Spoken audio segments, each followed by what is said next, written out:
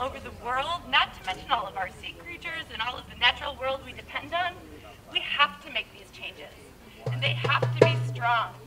So our Public Works Department has come out with some outlines, and we want to give our Board of Supervisors the courage and the strength to know that their community will stand behind them if we do something very, very strong. We want change. I do want to implore you today to stretch beyond your comfort zone in considering the recommendations put forth by our DPW to significantly reduce plastic pollution. Since you hear from me often, I will make just 4 succinct points that are not opinion, but held to be true by scientists across the globe. Number 1, plastics kill.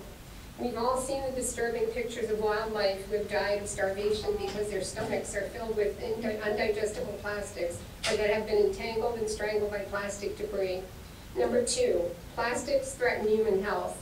Numerous toxic chemicals and additives used in the production of plastics are carcinogens, neurotoxins, mutagens, endocrine disruptors, and obesogens. This is of concern because researchers believe we may be ingesting a credit card's worth of plastic every week.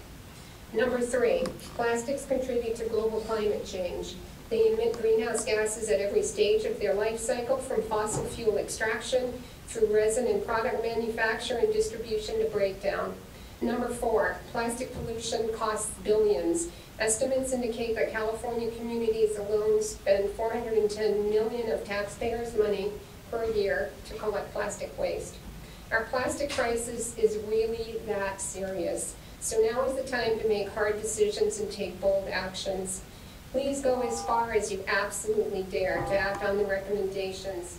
Please continue to lead the way. Please protect what we love. Thank you.